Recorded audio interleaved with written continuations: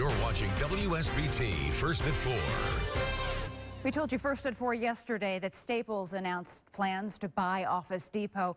What does this mean for our local stores? South Bend Tribune columnist Heidi Prescott is here to offer some advice. And Heidi, what do you expect to happen to stores here locally for us? I think that we're going to see some locations close. It's inevitable because the Staples deal actually involves 3 brand names: Staples and Office Depot. And then remember that Office Depot and Office Max joined forces a few years ago.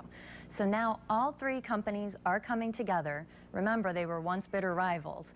And now they'll compete together against the superstores. And some locations are going to overlap.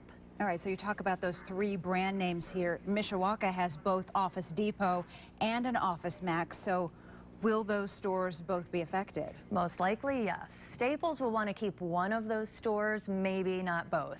It might choose the newer Office Depot location on Main Street, I'm thinking, and close the other store, but that's hard to tell right now. Staples then, though, would have 1 Mishawaka store, 1 South Bend store, 1 North, 1 South, and that seems perfect. Goshen also has 2 overlapping stores, Staples and Office Max. They're less than a quarter of a mile apart. So I think we could see some consolidation there, too. Certainly a lot of change there. Heidi, thanks so much. You can have the latest news about store openings and closings. It can all be found on her column on Wednesdays and Sundays in the South Bend Tribune and on the Tribune's website at southbendtribune.com.